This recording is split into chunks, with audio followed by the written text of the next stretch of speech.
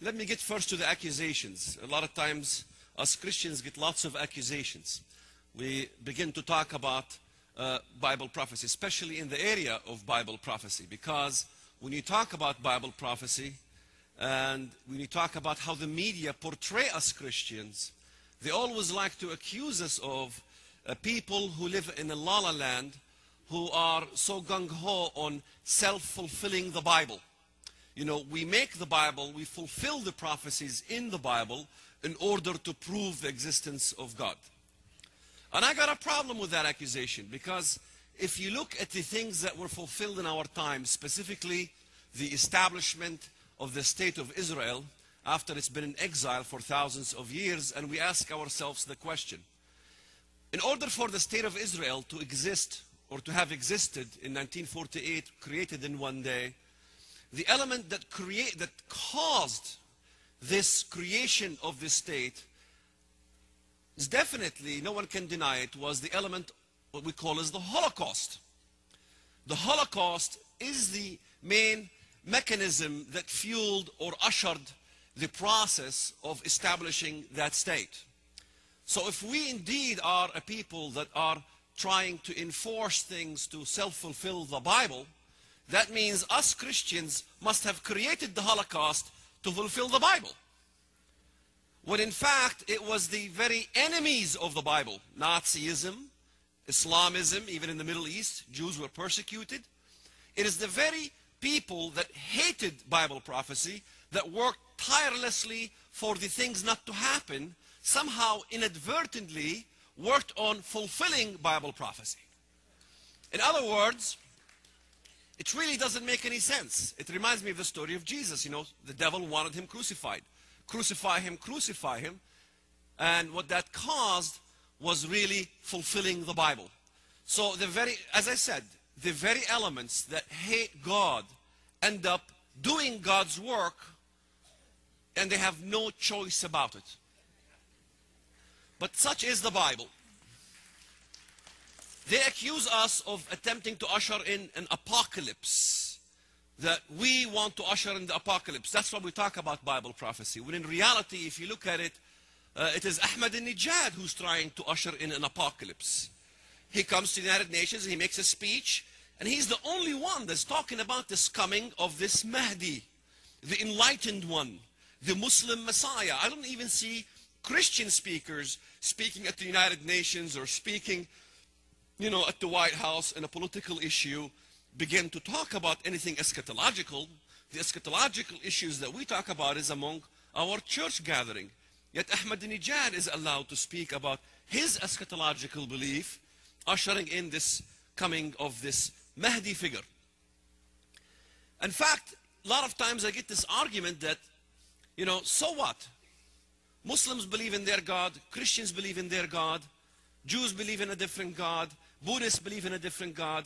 But in fact, in reality, the descriptions of these gods are a little different, but in reality, we all worship the same God. The God of the Buddhist, Jehovah God, Allah are all the same deity. You get that all the time. We all worship the same God. In fact, every time I go to a restaurant, you know, I try to witness to the waitress or whatever. You know, they don't want nothing to do with you because they say, well, worship the same God, leave me alone. I say, okay. In fact, that's the main liberal argument, that the Christians are kind of crazy because they always emphasize that we are so mad about believing in one God and we don't believe in all the other religions. We're not kind of universal. Well, I like to always argue and say, okay, if you think that we all believe in the same God, can a liberal carry a poster, we all believe in the same God, Allah, Yahweh, Buddha, and take that poster in the middle of the pilgrimage in Mecca during the Islam's holy pilgrimage, and carry the poster and tell me how long they live.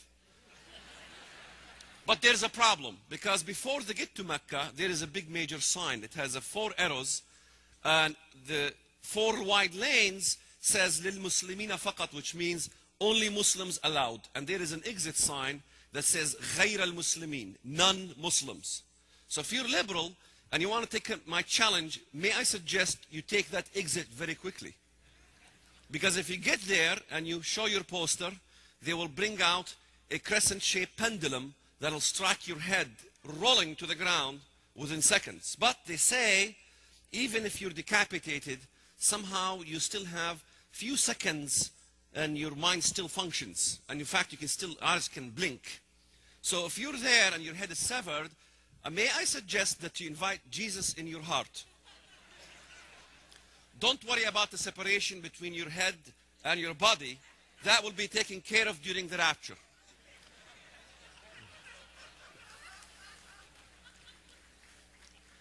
And I always, in fact, if you want to challenge me on this issue that we all worship the same God, next time you run into a Muslim, ask him a question. Say, what does Allah mean?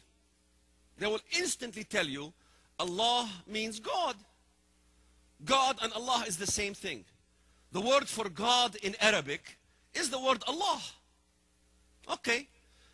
Next question. My dear Muslim friend, I'm very interested in Islam. How can I become a Muslim? He gets very excited, of course. He will tell you very easily. Repeat after me.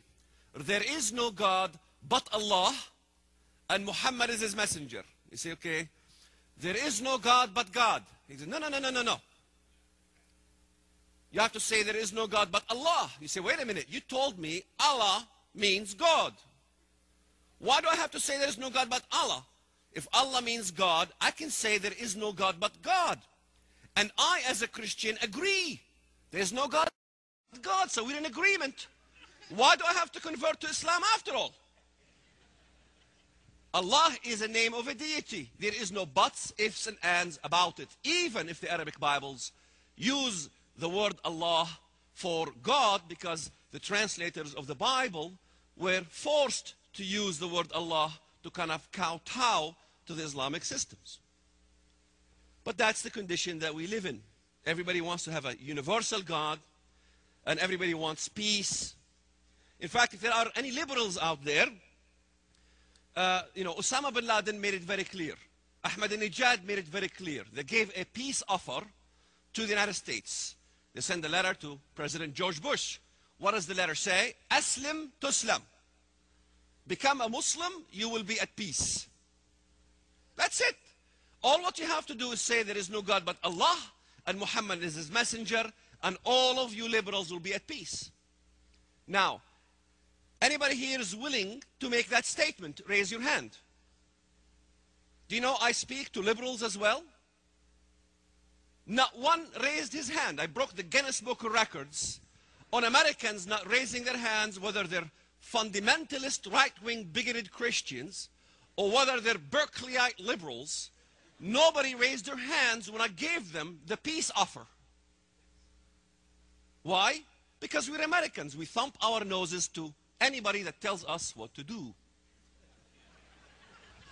But I have a question to the liberals.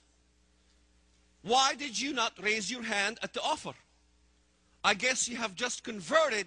At the moment I asked you that question, you have just converted to become a right-wing, bigoted, fundamentalist, Americanized bigot like myself.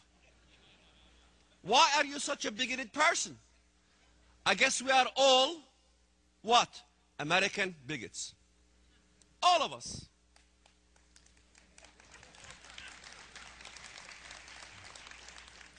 In fact, the difference between our God and the God of Allah is immense. The Quran clearly said, لَقَدْ كَفَرَ الَّذِينَ قَالُوا إِنَّ اللَّهَ ثَالِثُ ثَلَاثًا. They don't believe who say that Allah, or God in this case, is one of a trinity. The triune God is a reject in Islam. It is an anathema. It is the most blasphemous thing you can think of when it comes to Islam, which is really a polemic study in order to renege and respond to the Christian argument that God took himself a body and came down to man and was the Son of God, came in the flesh, died on the cross, spilt his blood for the salvation of humanity. What is the most holy thing in Christianity is the most blasphemous thing in Islam. And what is the most blasphemous thing in Islam is the most holiest thing in Christianity. That was the first thing I began to notice the moment that I opened a Bible. In fact, I remember reading some parts of the Bible at 5th grade.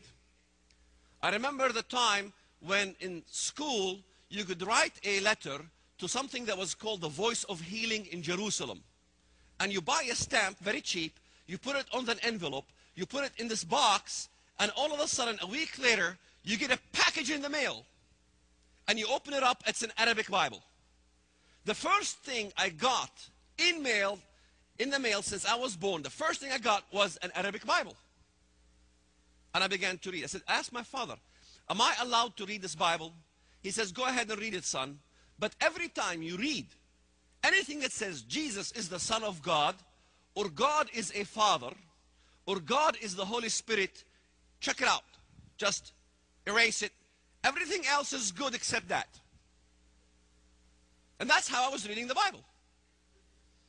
Amazing. You can understand, that because Muslims believe that, they supposedly believe in the Bible. They supposedly believe in the prophets. They supposedly believe in the same God as the Bible, when in reality they don't. I began to see the difference between the Quran and the Bible on so many elements. By the time I reached high school, I remember even my teacher, Sheikh Naim Ayyad, who began to tell us about Islamic eschatology. Islamic eschatology is in such that it stole many elements from the Bible. Somebody out there was taking biblical prophecies and tweaking the end results. Sort of like the battle when the nations come against Jerusalem. That's in Islam as well. In fact, Muhammad the Prophet clearly made that prediction. The day of judgment shall not come to pass until the tribes of Islam defeat the tribes of Israel in Jerusalem and the surrounding nations. Then the trees and the stones will cry out, there is a Jew hiding behind me. Come, O Muslim, come, O servant of Allah, come and kill him. So the Jews must be in Israel. So when the Jews came to Israel, to the Muslims, that was part of the fulfillment of the Islamic eschatology. But there is a time will come when a battle will ensue in which the Muslims will annihilate all the Jews. But they will only annihilate the male Jews. Now that battle comes in Zechariah. And I remember in the class we were asking, what about the women? What do you do with the women? They said, we take them as concubines. One student asks, well, you said we can have children with concubines. How can you have children with women you're not married to? Is that adultery? The answer was, no, it's not adultery. One student asks, is it consensual? And the answer came very quickly. It doesn't have to be. And the examples were given that the Prophet Muhammad, when he killed the Jews of Saudi Arabia, consummated his right with a tribe's wife in a tent in his way back to camp after the battle. That's rape. But when I read in the book of Zechariah, I will gather all nations to battle against Jerusalem. The houses will be rifled and the women ravished. Now, I do not have to explain what the word ravished means.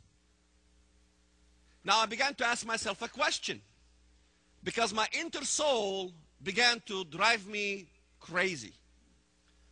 Any normal human being rejects the idea of rape. It doesn't make any sense unless you are truly a sicko. And I had an American mother who taught me how not to be a sicko like many of the sickos that I see around me. Sure, I grew up a terrorist. Sure, I wanted to kill Jews. But the idea of rape was totally an anathema in my soul. The question became, why does Allah condone it in Islam and the God of the Bible condemns it? There's something right about the Bible. There is something right about the Word of God. There is something right about Isaiah when he said, "For I am God and there is no other. I am God, there is none like me, foretelling the end from the beginning." So when you see it happen, that you know that I am God. I began to know the God of prophecy. I began to learn about these prophetic things. But the shocking element was to see that many of these prophetic things that I read in the Bible were very much incorporated in Islam as well.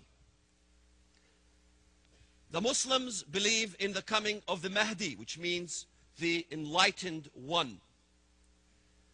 But the difference between the two messiahs of Islam and the Messiah of the Bible is again that the God of the Bible was a Father and a Son and a Holy Spirit. In fact, in 1 John 2:22, who is the liar? He who denies that Jesus is the Christ. He is Antichrist that denies the Father and the Son.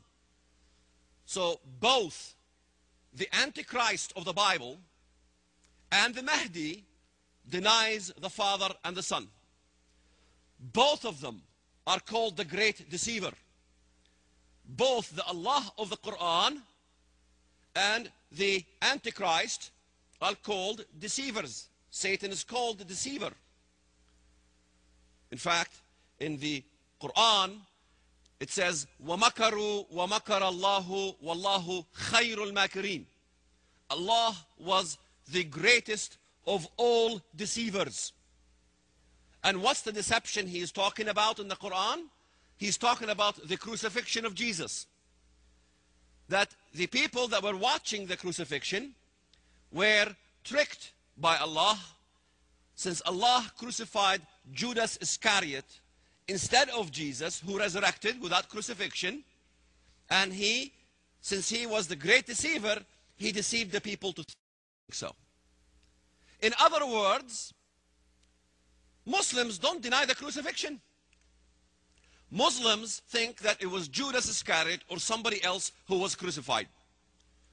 No one denies the crucifixion. The crucifixion is a historic reality. The question becomes, is who are you putting on that cross?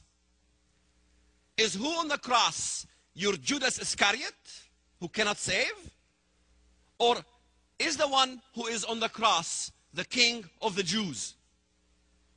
Because Palestinian Christians claim that they also believe in the crucifixion of Jesus.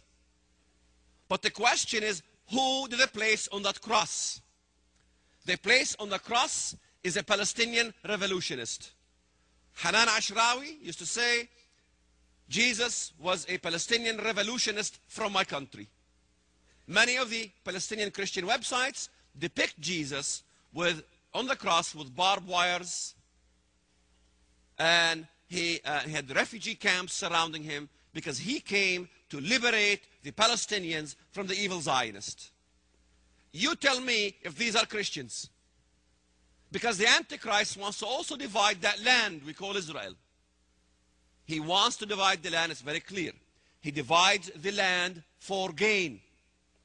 So I argue always with my Christian Arabs, if you want to divide the land of Israel, and the Antichrist wants to divide the land of Israel, and Christ condemns the division of the land of Israel, which side are you on? You cannot be on the side of Christ and on the side of Antichrist both at the same time. It doesn't work. You have to make a choice. Then you see many things in the Bible. In fact, Muslims, Ka'b ibn al-Ahbar reported in the hadith by the Prophet Muhammad that the way you recognize the coming of the Muslim Messiah, the Mahdi, is that he rides on a white horse. Who rides on a white horse? No. In the book of Revelation, the rider of the white horse is the Antichrist who brings false peace. In fact, they refer to the book of Revelation of the Christians to say our Mahdi is in the Christian book. He is the rider of the white horse in the book of Revelation. Everything was in reverse. Both the Mahdi will change the laws of the world, and the biblical Antichrist will change the laws of the world. We see this all around in the world when we see the Muslims being active. What are the Muslims doing? What are the Muslims fighting about? What do the Muslims want to do in the United States of America? It's very simple. They want to change your constitution and establish an Islamic constitution. They want to change the laws of the land and establish Islamic Sharia law. So in essence, Muslims are set up for a religion of the Antichrist. Whether you believe that Islam plays a major role in biblical prophecy, or whether Islam plays the most major role in biblical prophecy, matters little to me. What matters is that Islam and all scholars today agree. I haven't met a single Bible prophecy scholar who doesn't agree that Islam plays a major role in Bible prophecy, because all the nations that are mentioned in the Bible, that God mentions by name, that He destroys, all of them are Muslim nations. In fact, both the Mahdi and the Antichrist will advance against the strongest of nations with the name of a foreign god. And that is in the book of Daniel, chapter 11. And I hope you brought your Bibles. Do not leave without your Stinger missile.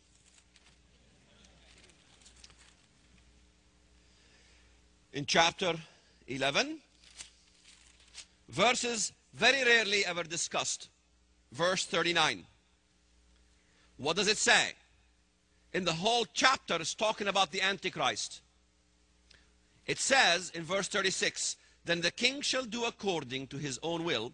He shall exalt and magnify himself above every god. He shall speak blasphemies against the God of gods. What is blasphemy?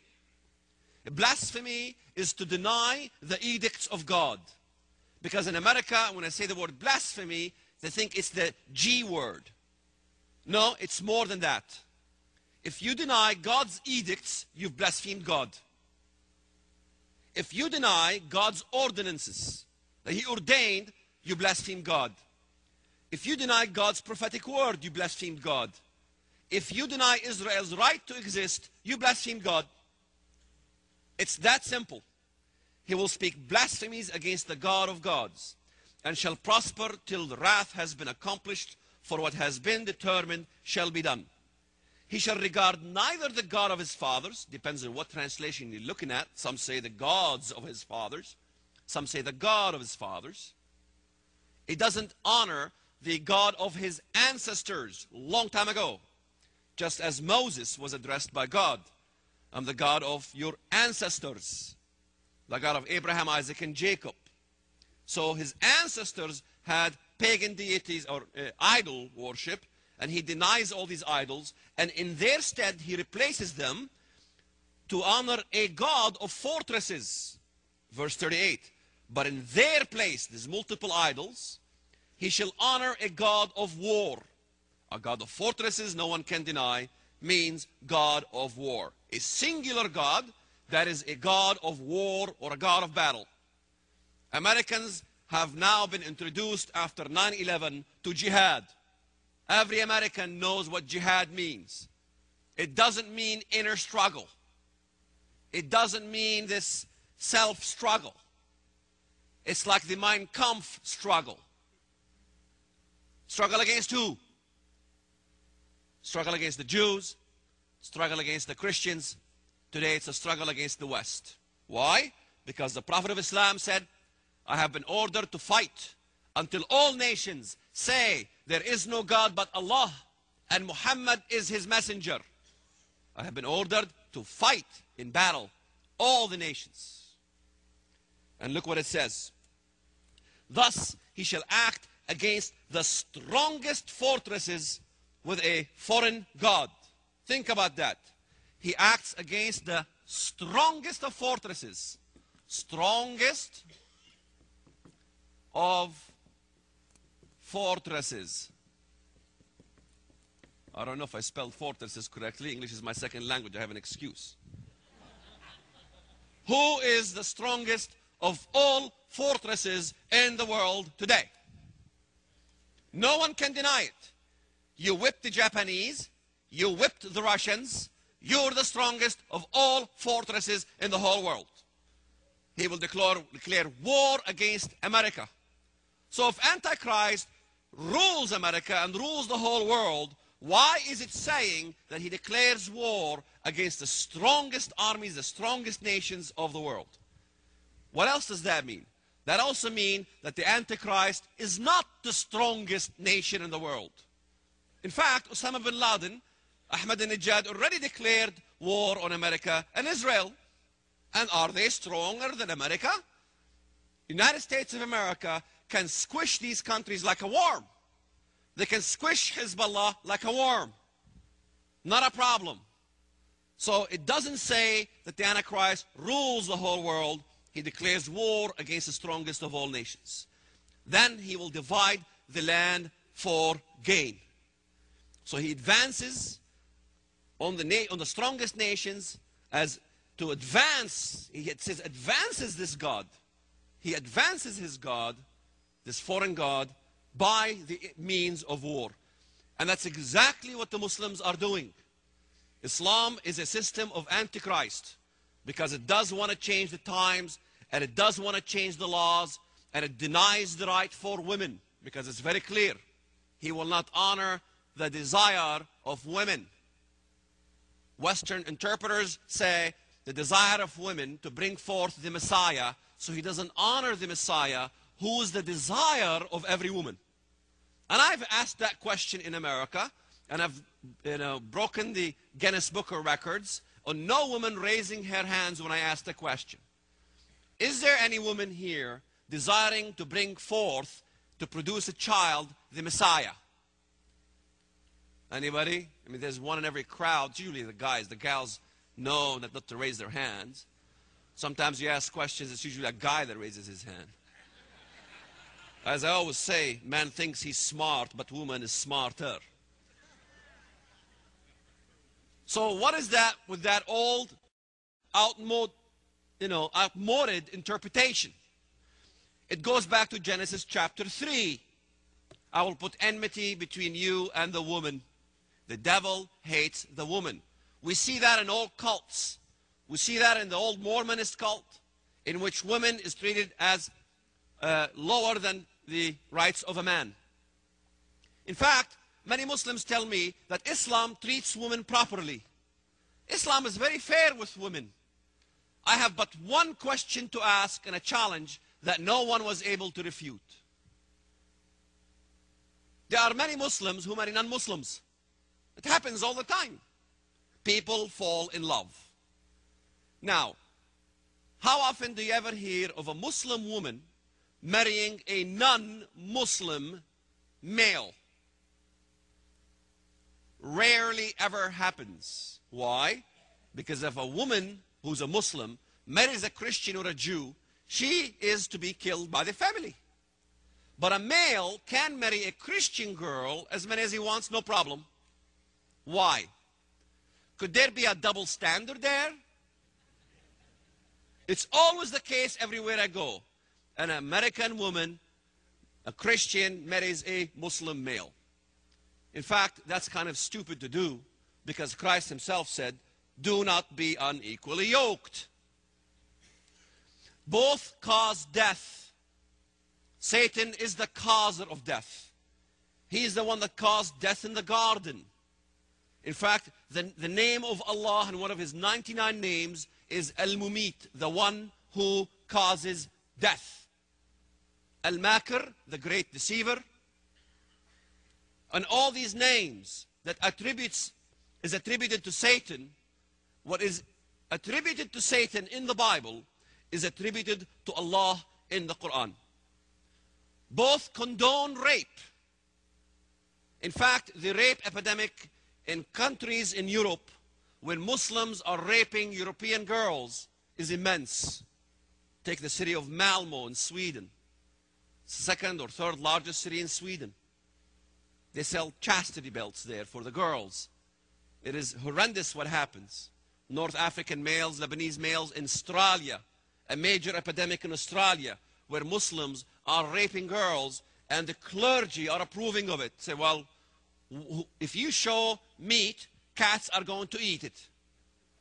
If you sow flesh, dogs and cats will eat it. So, what can we do? Cover your bodies, wear hijab.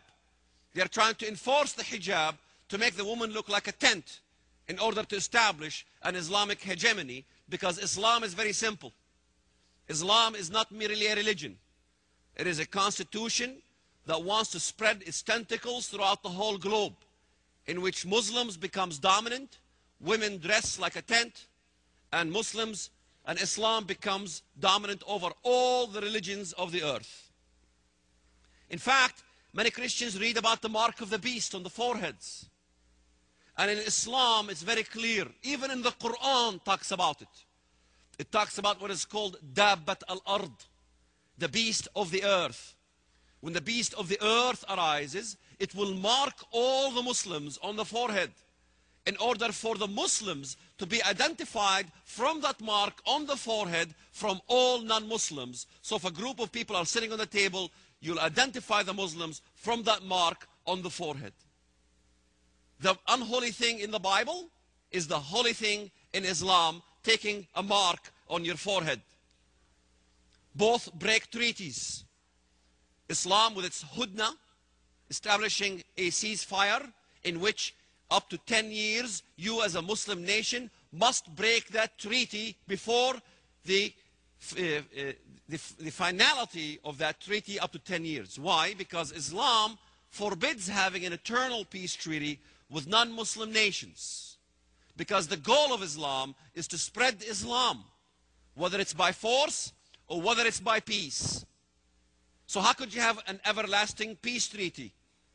The Antichrist clearly breaks a treaty after 7 years. In the middle, Islam surely matches, and it's in its theological concept, the religion of Antichrist. Both love booty. If you look at booty in Islam, just go look up a hadith manuscript and search for the word booty. The Bible talks about booty. The Bible talks a lot about booty when it talks about the ends of times. In the book of Ezekiel, chapters 38 and 39, the battle of Gog and Magog, as they come on Israel, they seek what? Booty, food, cattle. It's food they're seeking, not oil, and not the minerals of the Dead Sea. I mean, I like these books that I read, but they don't have any grounds. The Bible says food, it means food. For years I've been telling my wife, the price of food is going to increase. In fact, a couple months ago, I stashed my storage with a couple 100 pounds of wheat, a couple 100 pounds of rice, a couple 100 pounds of pinto beans and what have you. And sure enough, my wife thought I was crazy. A month later, boom, the price kind of doubled. I knew that the food is going to go up. The depletion of the food will continue with tsunamis and things like that. Because the book of Revelation tells us clearly, do not harm the wheat and the wine. What part of that is unclear? Both lead a Turkish-Iranian invasion. In fact, the Prophet Muhammad clearly said that you notice the coming of the Mahdi of Islam when he leads an invasion coming from Khurasan, and that is in Turkey. The Turkish flags will come. And I have a whole list of things that I've documented in my coming book, God's War on Terror. I have also a video series that discusses these elements in detail, because 1 hour is not enough. It takes really hundreds of hours to go through this whole thing. The book ended up 750 pages, and that's condensed. Just to compare to you the eschatological elements in Islam as I learned them versus the eschatological elements that I learned in the Bible as I was searching the Bible. It was shocking. No one was able to document all these things, so I took it upon myself to do the most researched, thorough study in history to document the parallels of Islamic eschatology versus biblical eschatology. We know very well from the book of Ezekiel that there will be a war coming from the area of land of Gog and Magog. Now the scholars differ. Some scholars say that's Russia. I don't agree with that, because if you look at all the Bible maps, they all clearly tell us that the region of Gog and Magog, Beth Togarmah, Gomer, and those regions are within the regions of Asia Minor. Russia had a split. the CIS nations, the Commonwealth of Independent States, were Muslim, split from communist Russia, and have their own states, which comprises exactly what you see in the Bible maps when you look at the area of Magog, Beth Togarmah, Meshech, and all these things. In fact, take your favorite prophecy book and look at the evidences for Russia, because there's many prophecy scholars that says Magog is Russia. Take these books and look at the historians that they quote. Look at the quotes they provide you of the historians of these nations and these tribes. All the quotes of all the historians say that these people live in southern Russia, yet the authors expand it to Russia proper. I know Russia supplies these countries with weapons, but so does America supply weapons to Saudi Arabia. Supplying weapons does not entitle somebody to be the Antichrist. You know, both talking about the Buraq. In fact, Muhammad talks about his ascension into heaven via this being called Al-Buraq, which looks like a bird or like an angel. He wants to ascend into heaven. In fact, the story of Al-Isra wal-Mi'raj. Look it up on the internet if you don't believe me. Isra and Mi'raj, like mirage. The ascension and descension, as the Prophet Muhammad supposedly ascended unto heaven. The Mahdi will be the recreation of Muhammad. He will have the spirit and the soul of Muhammad himself. In other words, the Prophet of Islam will come again. Well, who dwelt the Prophet of Islam? What entity dwelt the Prophet Muhammad? It was none other but Satan. Satan will dwell the body of the Mahdi as well. So if Muhammad ascended into heaven, who else in the Bible ascended into heaven? I will ascend unto heaven. I will be like the Most High. You know what I'm talking about from the book of Isaiah. In other words, he wants to parallel Christ as he ascended. Christ ascended unto heaven. He sat on the right-hand side of the Father. In fact, Muhammad sits on the right side of the Father, of Allah in Islam. Try to copycat the narratives of Jesus in this case. So he always wants to parallel what Christ did. If you look at the very elements in the book of Isaiah, it's so clear. In fact, even if I look at Isaiah chapter 48, in Isaiah 48, there is an interesting description of the Trinity. Very few Christians focus on these verses. In 48, verse 16, come near to me, hear this. I have not spoken in secret from the beginning. God is making a declaration, and a very important declaration about his nature. Every Christian should know this verse. From the time that it was, from the beginning of creation, I was there, the Father was there, the Messiah was there. And now the Lord God, the Father, and his Spirit, the Holy Spirit, have sent me, the Son. The Trinity in one verse. This is a spectacular verse. And in the Old Testament, describing himself. But if you look at the context of this chapter of Isaiah, he is talking about, and he is addressing this lady of kingdoms, this harlot of Babylon, if you will.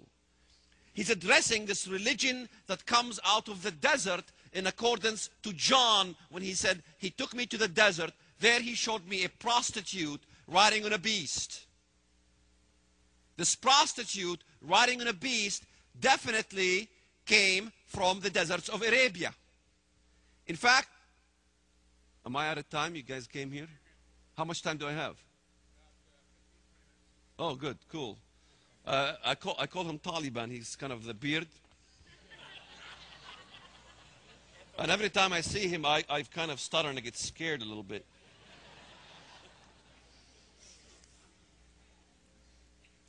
Look what it says in verse 14. All you assemble yourselves and hear, who among them has declared these things?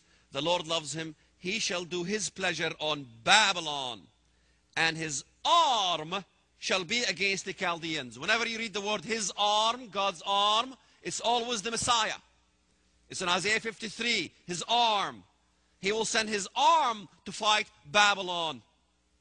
And he's telling them, look, I have not spoken in secret. It's already been declared from the beginning of time that I am a Trinity, that I and the Father are one. And the Holy Spirit was the one who sent me, and the Father sent me, and we are all one. Why have you confused the world with your dogma? He's talking to Muslims. Americans like to isolate the verses by themselves. He's always been talking to Muslims in Ezekiel. Even in the judgment and the nations that he mentions, which he casts out, cast into the pit, he clearly declares them all in the Bible. He tells us who they are. And in chapter 28, he addresses this character that calls himself the Prince of Tyre or the Prince of Lebanon. Tyre is in Lebanon. In fact, in Joel chapter 3, it's very clear. For I have gathered all nations into the valley of Jehoshaphat. Then I will enter into judgment there with them on the account of my people, my heritage Israel, whom the nations have scattered among the nations. They have also divided up my land. There's a division of the land that Antichrist does. If you continue the verses of Joel 3, he's addressing Lebanon, Hezbollah, and he's addressing Philistia, Gaza, Hamas. He's saying, who are you to fight with me? Gaza, and Hezbollah in Lebanon, basically, Lebanon, which is a Muslim country.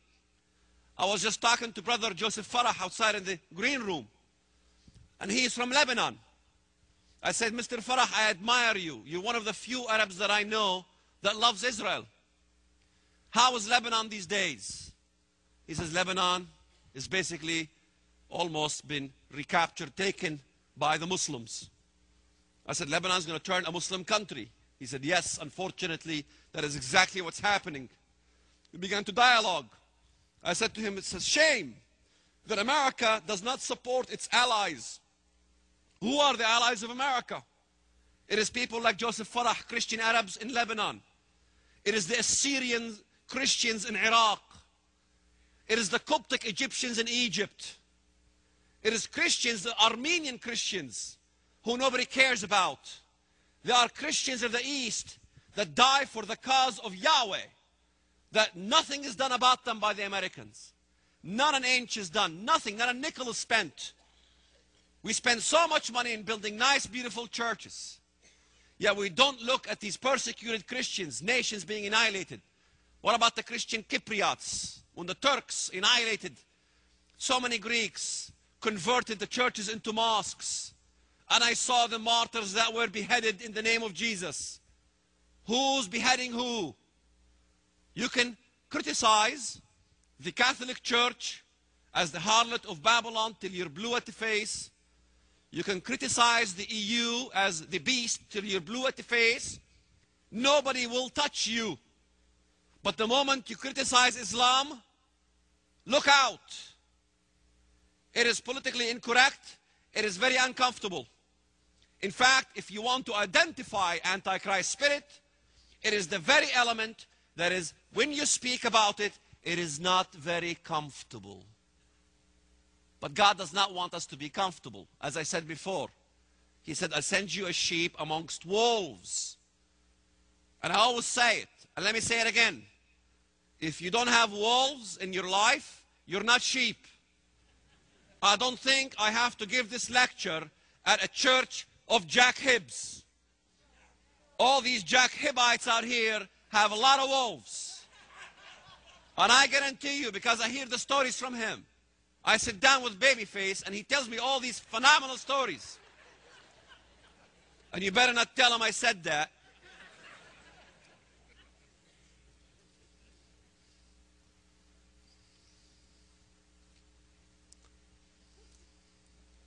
Both gods are a torch. The Satan God and Allah is described in the Quran as a lamp. In the Quran, the description of Allah is clear. The most important verse about Allah in the Quran, Allahu nuru samawati wal ard. Allah is the light of the heavens and the earth. مثل نوره كمصباح. The likeness of his light is as a lamp, as a torch. المصباح كأنها زجاجة. الزجاجة كأنها كوكب دري. It's like a hallowed glass that is like a star, a glowing star. And I said it in the Arabic so you can get it translated yourself, know that I'm telling the truth. And that is in Revelation, very clear, in chapter 8 and chapter 9. In Revelation chapter 8 and chapter 9. What does it talk about? In chapter 8, verse 10, then the third angel sounded, and a great star fell from heaven, burning like a torch, like a lamp. That is the devil. The very descriptions of the devil in the Bible is the very descriptions of Allah in the Quran. The very descriptions of the Antichrist in the Bible are the very descriptions of the Mahdi in the Islam. And the very things that are happening around us, that you see Iran talking about, and the Muslim world talking about, they want to change their plowshares into swords. Let the weak say, I am strong, because these nations are very weak. They're not stronger than us, yet they want to declare war against us. Their war will be futile. It is not edifying for me to tell you that America is going to be Antichrist, and you're going to have a bleep bleep number on your forehead, and you're going to go to the supermarket bleeping your forehead on the thing. But it's edifying to say that we will resist Antichrist, because Micah 5 says very clearly that God will raise 7 shepherds and 8 principal men, and they will decimate the land of the Assyrian, the land of Nimrod, the land of the Antichrist. Those leaders will destroy the Antichrist. 7 leaders, very rarely ever talked about. Because if you look at the concept of the 10 horns, 3 are plucked. There remain 7. 7 versus 7. All the wars of the First World War and the Second World War, there'll be a repetition in the Third World War. There'll be an alliance of righteous nations versus an alliance of evil nations, just as we had them before. And then in chapter 9, Revelation chapter 9, then the 5th angel sounded, and I saw a star fallen from heaven. Because in American thinking, the star is an asteroid. It hits the beaches, and everything's going to be flooded. I don't know where you get that interpretation from. Look what it says, and I challenge anybody to tell me what that means. Look what it says. Then the 5th angel sounded, and I saw a star fallen from heaven. If this star is an asteroid, then tell me what that means. To him was given the key to the bottomless pit. How is an asteroid a him? This is a living being. Why?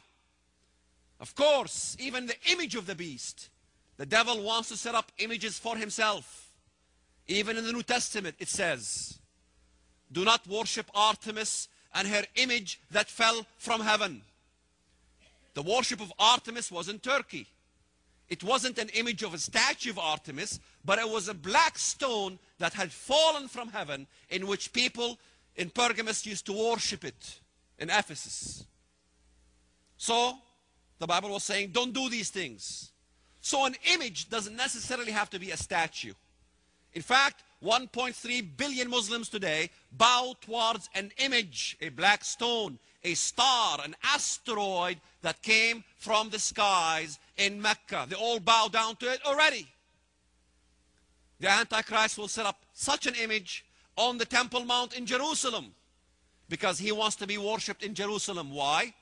Most likely Mecca will be destroyed, because Islamic eschatology says that the time when the judgment comes in the ends of times, Mecca will be destroyed. There will be no longer Mecca. All these holy places will be destroyed, burned.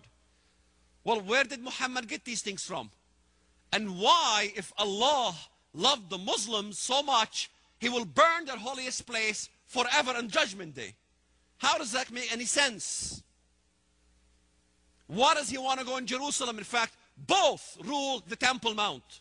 The Antichrist will rule over the Temple Mount, and today the Muslims rule over the Temple Mount. It's not the Catholics, it's not the EU, it is the Muslims who rule over the Temple Mount.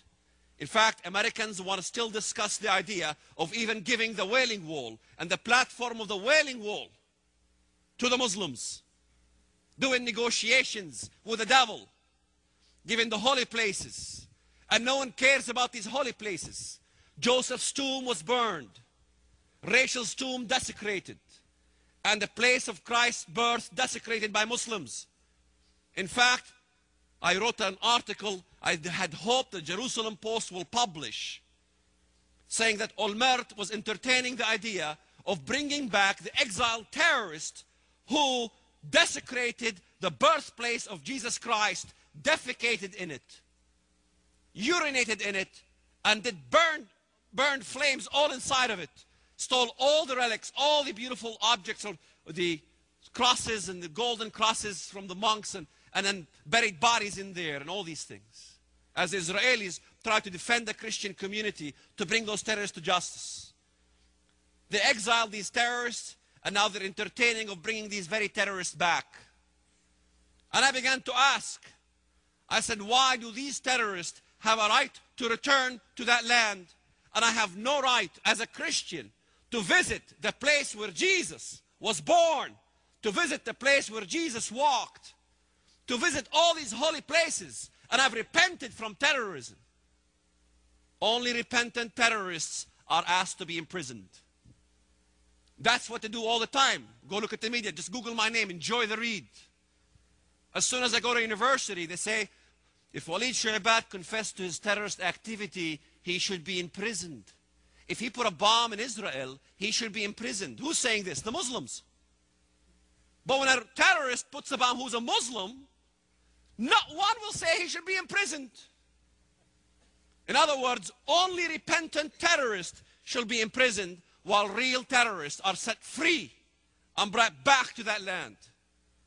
I'm telling you, they accuse us of living in a la-la land, when in reality the whole world lives in la-la land. We're the normal ones, and they're weird.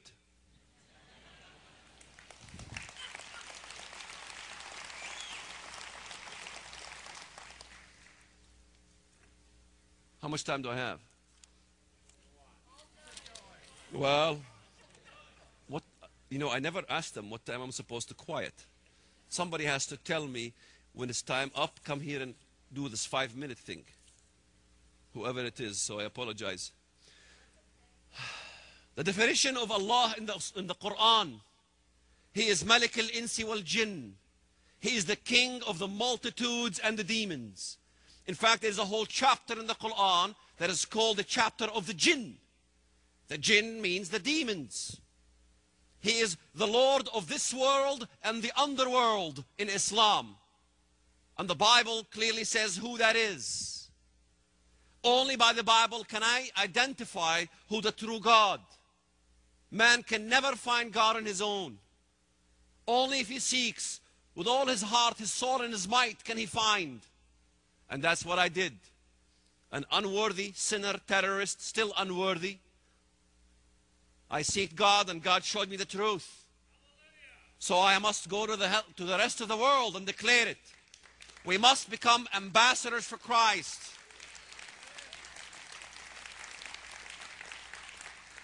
They both desire the destruction of Israel. Both Antichrist wants to destroy Israel, and the Muslim world is bent on the destruction of Israel. They don't want me to say that to you. As soon as I say it, oh, he is criticizing Islam. How dare he criticize Islam? Well, everyone criticizes Christianity. Just go to any bookstore and look at the shelf. Richard Dawkins criticized Christianity. Christopher Hitchens write, God is not great. Dare he write, Allah is not great? No. They will never do such a thing. But I will do it, because Allah is not great.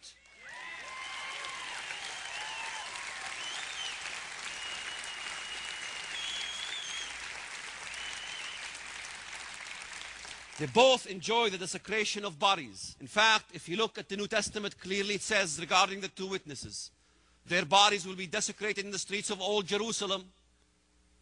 Look what the Palestinians do when they desecrate bodies. If I went back home in 5 minutes, my body will be desecrated the same way. It will lay in the street for days. And that's exactly what will happen to the two witnesses. Who enjoys desecrating bodies? Who enjoys hanging bodies upside down in the middle of Bethlehem Square where Jesus was born for the whole people to see? Exactly. Satan does it, and it happens to the two witnesses. Islam seems to fit. In fact, the Messiah himself fights Muslims. In every single part of the Bible in which Christ fights. In Joel chapter 3, he fights Lebanon and Gaza. In Isaiah chapter 63, he fights Edom, Muslim country. He comes out with his garment sprinkled with blood. In Isaiah chapter 10, verse 34, Lebanon shall fall by the mighty one. The Lebanon that converts to Islam will be destroyed by the Messiah himself. Isaiah 19, who is he coming in the clouds? He comes in the clouds. Behold, he comes in the clouds, coming to fight Egypt, a Muslim country. I am not talking about destruction of Muslim countries before the Antichrist is ushered. Because in Western thinking, the destruction of Islam comes before the ushering of the Antichrist who comes from Europe. If that is true, why in every verse Christ is on earth fighting? He is fighting a Muslim nation. I can go on and on and on with tons of verses. Then those Muslim nations are gathered. Then they are thrown into the pit one after the other.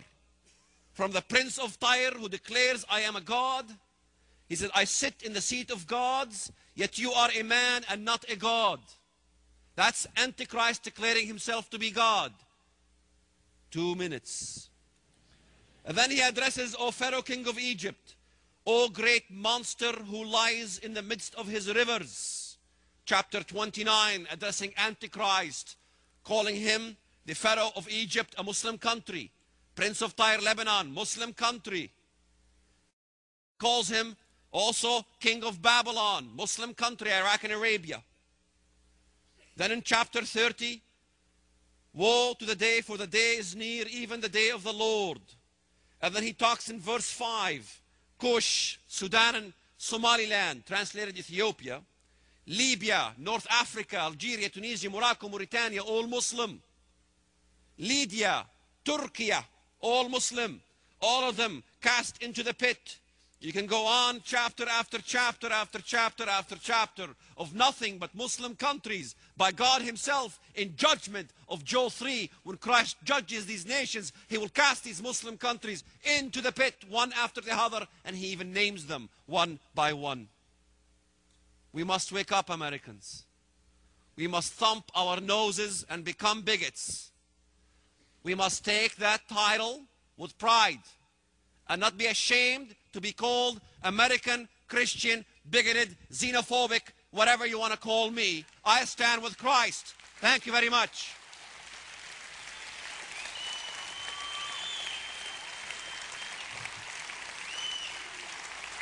Thank you.